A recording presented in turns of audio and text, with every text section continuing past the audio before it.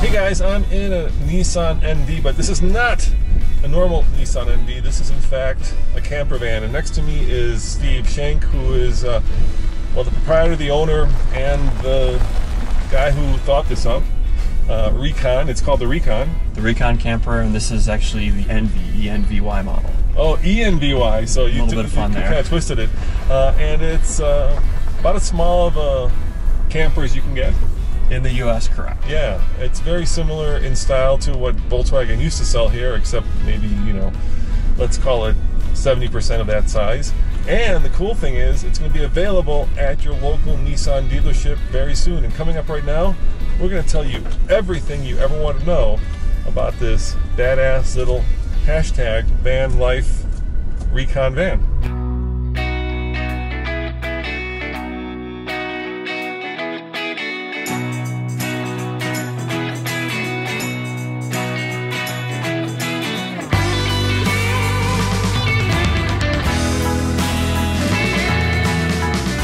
So tell me about why you decided to go with a Nissan for this van. So this is the NV200 platform, which is their smallest commercial van.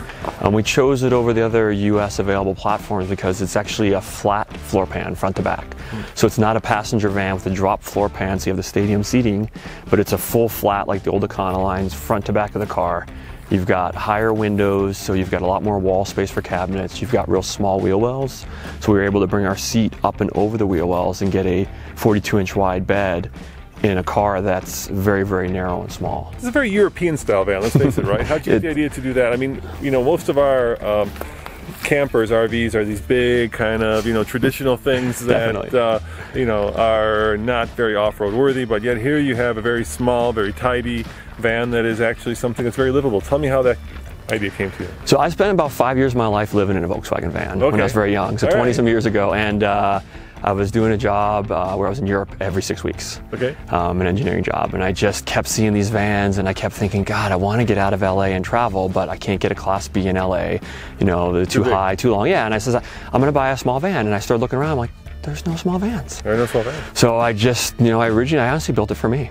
You know, I wanted a way to get away from the city, have my daily driver, not be spending a ton on gas. We're running 25, 26 miles to the gallon. And I just wanted my little escape from LA Pod. And it's our joke off that film, as it was just built for people to get out of the city and enjoy. Now this seat cover, did you do this yourself? No, this is Wetakoli. Okay. That actually translates into wet bum in Hawaiian, and it's a company out of Hawaii that a lot of overlanders actually use to keep their factory seats nice. It's a really nice. So this is something that's like an add-on, or you did yourself? It's one of the options, so they made it for us. Oh, nice. That's nice. It's got extra pockets, it's got compartments there, it's got sunglass holders, it's got wallet pockets.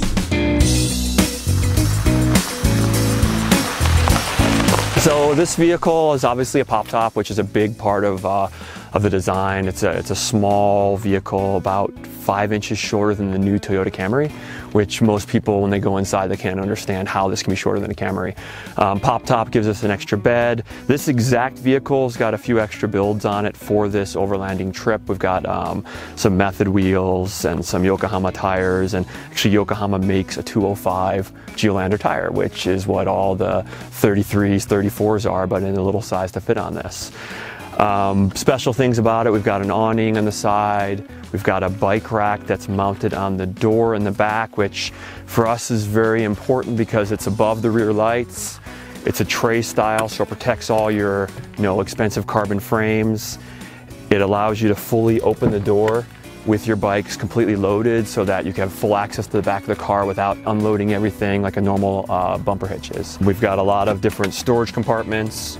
All of our hardware is stainless steel. It's actually marine hardware.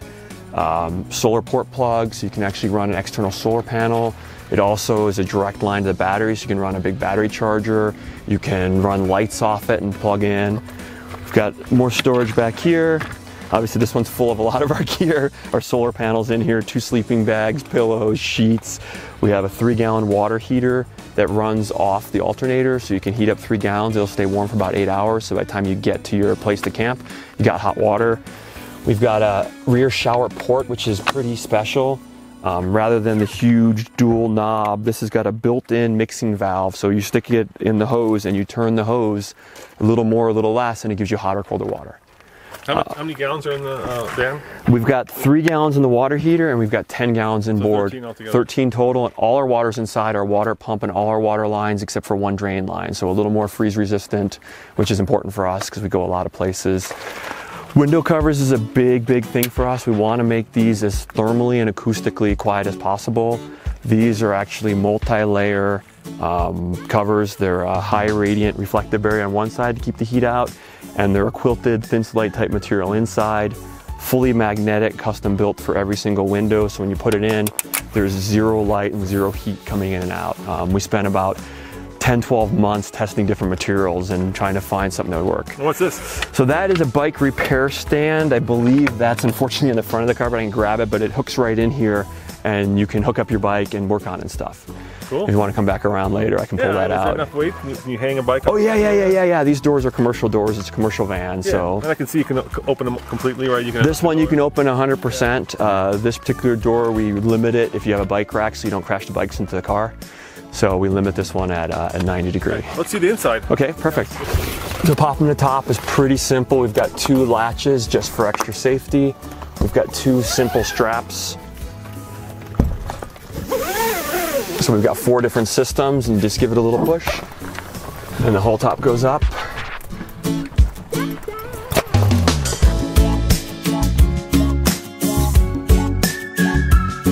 This has actually got a bed board up in here where you can close it completely and sleep up in here, or you can open it 100%. I'm just going to move. We have all our window covers up here. It's a great storage area when you're traveling with a lot of people and a lot of gear. So we've got main lights, pop top lights, we've got mood lights, we've got exterior mood lights, everything's set on dimmers, as obviously I'm 6'4", and you can see we got a lot of room to move around. We've got 3 screened in windows that basically allow lots of airflow. Big part of our design that we thought was very critical for a type of vehicle that would be a new entry RV or a new entry Overlander would be the control panel. So basically you have every single thing in the car run off one simple 7-inch touchscreen. You have smart battery monitoring, so when your voltage gets too low, it actually warns you. When it gets too low again, it'll shut it off. You have all your lights, all your dimmers, interior, exterior temperature. If you notice, we're 74 inside, 80 outside. You've got your outlets, inverter, water heater, water pump, fridge. Everything is run in one panel. So there's no, hey, how do we turn the inverter on? Where's the switch for the water pump? It's all auto resetting fuses, because there's actually not a fuse in it. It's all digital, so you never have to find a fuse or anything else. And you got a refrigerator, I take it? Correct. We've got a slide out stainless steel compressor refrigerator. That's a remote compressor. Very, very efficient. We've got a stainless steel sink. This basically has got a couple designs. One is you can bring it forward, which is a good point to be able to drop the back down. And now we have a huge trunk in the back. It's 42 inches by 25 inches deep, and that's where our bulk of our storage goes when you're driving around if you don't want to put it in the closed cabinet. Our bed itself, you're never going to have a comfortable seat, integrated headrests, and a comfortable bed if you do the typical fold it down flat, right? And I believe you've looked at some different vans. Ours flip over 180 degrees. So you sleep on the bottom of everything. You normally adjust this outside, but since we're filming, we'll adjust it inside. So you sleep on the back side of everything. We've got breather in here. It's a 1/4 inch of a honeycomb, so you're not laying on hot foam, and now you have a completely flat surface. So you can have 1 or 2 people down here, maybe 1 person on top, right? Yeah, I mean, we tell people 2 people down here is actually quite comfortable because you have the walls. 1 or 2 kids up top works pretty well. You can put every single seat at any angle you want. So you can make this a full lounger. I can drop this down. You can swing that up. I mean, however you want to put the seat for hanging out, for relaxing in your car. That's pretty cool. Yeah, we wanted to make this comfortable. You can flip it the other way, so you can have this part up and be looking out the back door. You can be looking out the front door. You can put your computer here and watch a movie. Or if it's not level where you park, let's say you're parked like we are now, a little down, you can just bring the side up a little bit. And now you don't have your head below your feet, which anybody who's camped in tents and stuff knows you have crazy dreams. Is that a? So this is a large storage space. There's 2 shelves, one actually stacked together right now, and then there's a lower shelf. We've got a storage spot up here. Where's our charging port? Your computers, your laptops. I think we have little solar panels. Anything you want to charge is kind of up out of the way. You don't see it. It's a little bit out of people looking through your windows. And then we have obviously some plugs down here. We've got a shore power option on this one, so you can plug it in if you wanted to. It's not necessary because the fridge will run about 2 days off the house battery. Wow. And you start the car, it's a 150 amp alternator. So it's a little car, but it's a commercial, so they really oversize it. So 30 minutes and you're back to 100%. We also have the portable solar option, so usually about hour and a half, 2 hours of bright sun with the 120 watt panel we have, you're back to 100%. So it's very easy to be off grid with this. And this flips down too, right? Yeah, this is really nice feature of Nissans is this folds down completely. Let me put this back for you guys. I love the flooring. It's pretty cool too. They're kind of like hardwood floors.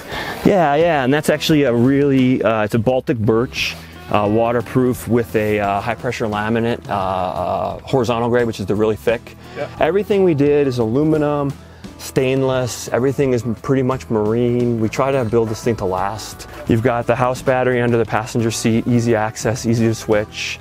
That's an AGM Plus battery, which actually runs a little bit higher voltage than a typical AGM. So you get a little more power. You've got a main switch to turn it on and off. So if you're not camping, just shut off the whole back battery. You don't have to worry about it. Just use it as a daily car. So the one thing you don't have, of course, is four-wheel drive, right? None of these vans have four-wheel drive. Correct. And it looks like you haven't done a lift, but you've put a little bigger tire on it, so it gives it a little bit of that more meaty off-road look. We have close to 8 inches. I think we're at 7 3/4 inches of ground clearance on about 115 inch wheelbase. Yeah. So, I mean, this was a big talk with one of the journalists that was on the drive here is, you know, a lot of people think you can't go on a dirt road unless you have four-wheel drive. Right. And they don't realize that you'll see today we're going to go 100 miles with a bunch of four-wheel drive trucks and none of us are going to need it. Air down. Air down, exactly. We're at 36 right now. We're going to drop down to about 25 at this stop.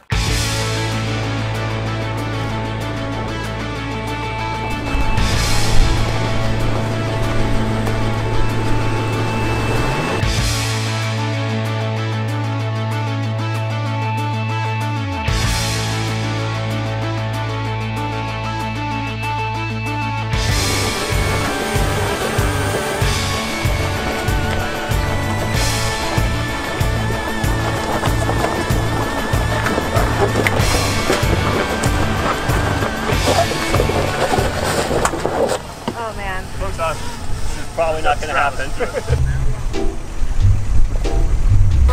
Watch out. Hold on. Oh, no, stop. I'm going to create a ramp for you. Yeah. I had a pretty good one. Yeah, No, the ramp where the door. You know, so it's slipping. Come forward a little bit. Or back.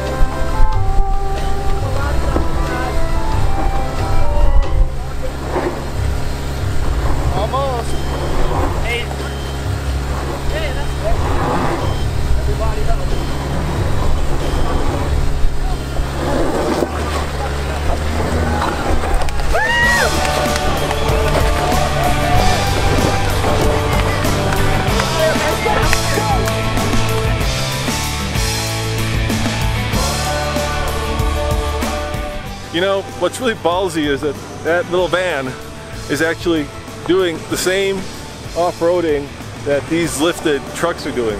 It says a lot about the ability of a little NV with bigger tires to go on what is a pretty challenging course even for big lifted trucks.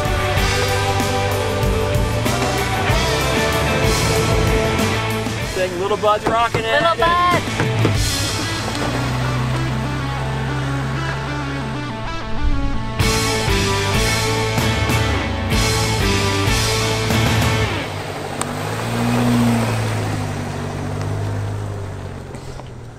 I gotta be honest, these tires, we just put them on, they are night and day to anything we drove. You know, taking a lifted truck off-road, no big deal, but taking a van that's meant to like ferry, let's say dry cleaning, and putting, you know, bigger tires on it and taking it on a pretty respectable off-road course is really impressive. I'm you know, much Thank you. don't forget we got cold drinks, a hot shower, and 2 beds. well, let's hope we won't have to use that. In the event we get stuck.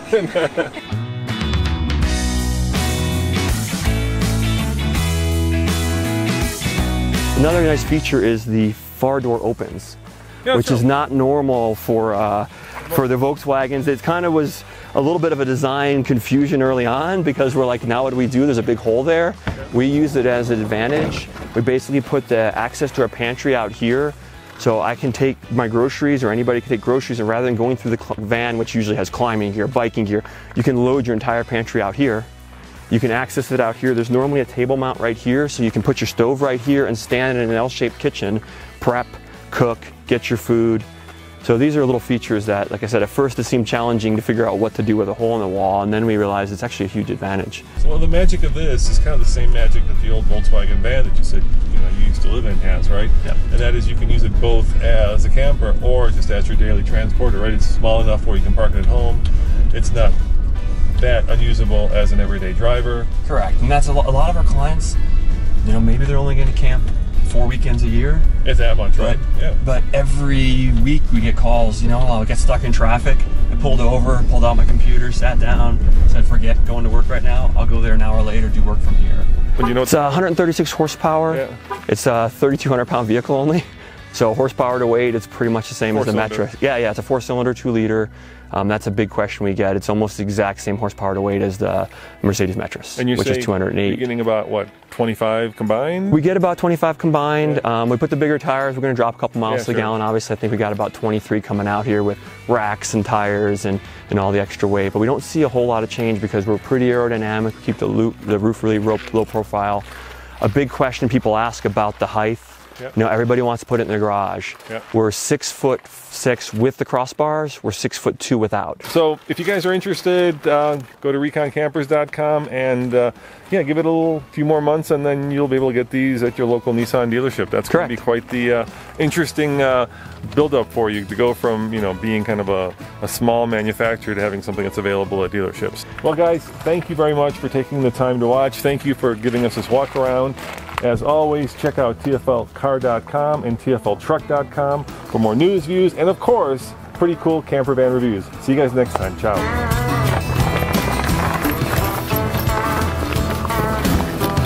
Well, you know, we just did a video on the Volkswagen California, which is very similar to this, but obviously you can't get here. Correct. So you're kind of taking advantage of the fact that Volkswagen isn't here, and it's actually a bigger van. This is much smaller. And they're a lot more expensive. And they're a lot more. In Europe, they're 72,000 euros. Euros, which puts it at about 85 to 90. Yeah, and you're at 50,000 depending on how you sort it. Yeah, and this is water heater. Did that have a water heater? I don't even know. I think it does. I don't know. Nathan and Andre were on that program. Okay.